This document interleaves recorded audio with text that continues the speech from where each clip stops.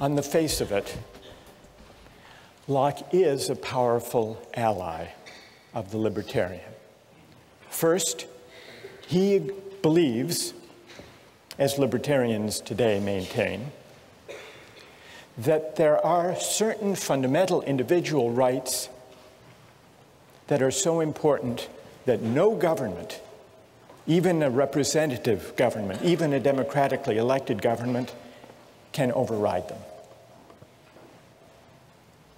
Not only that, he believes that those fundamental rights include a natural right to life, liberty, and property. And furthermore, he argues that the right to property is not just the creation of government or of law.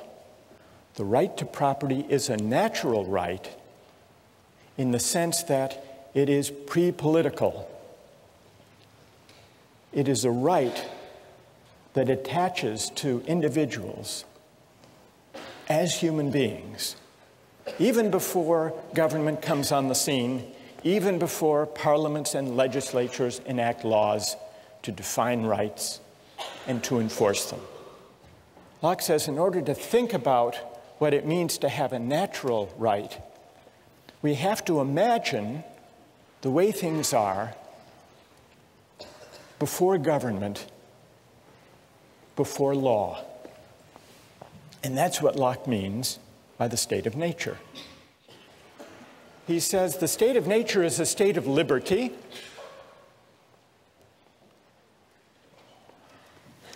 Human beings are free and equal beings.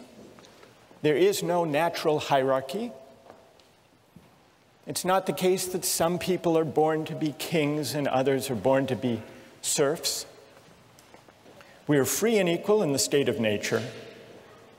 And yet, he makes the point that there's a difference between a state of liberty and a state of license.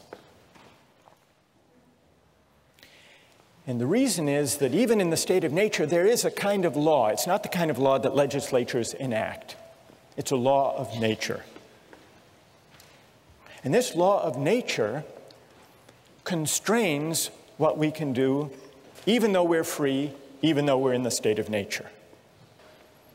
Well, what are the constraints? The only constraint given by the law of nature is that the rights we have, the natural rights we have, we can't give up, nor can we take them from somebody else. Under the law of nature, I'm not free to take somebody else's life or liberty or property, nor am I free to take my own life or liberty or property. Even though I'm free, I'm not free to violate the law of nature. I'm not free to take my own life or to sell myself into slavery or to give to somebody else arbitrary, absolute power over me. So where does this constraint, you may think it's a fairly minimal constraint, but where does it come from? Well, Locke tells us where it comes from, and he gives two answers. Here's the first answer. For men, being all the workmanship of one omnipotent and infinitely wise maker, namely God, they are his property, whose workmanship they are made to last during his, not one another's, pleasure.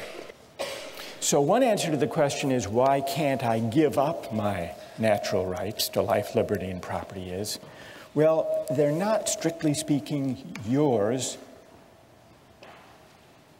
After all, you are the creature of God. God has a bigger property right in us, a prior property right. Now, you might say that's an unsatisfying, unconvincing answer, at least for those who don't believe in God. What did Locke have to say to them? Well, here's where Locke appeals to the idea of reason. And this is the idea that if we properly reflect on what it means to be free, we will be led to the conclusion that freedom can't just be a matter of doing whatever we want. I think this is what Locke means when he says, the state of nature has a law of nature to govern it which obliges everyone, and reason, which is that law, teaches mankind who will but consult it that all being equal and independent, no one ought to harm another in his life, health, liberty, or possessions,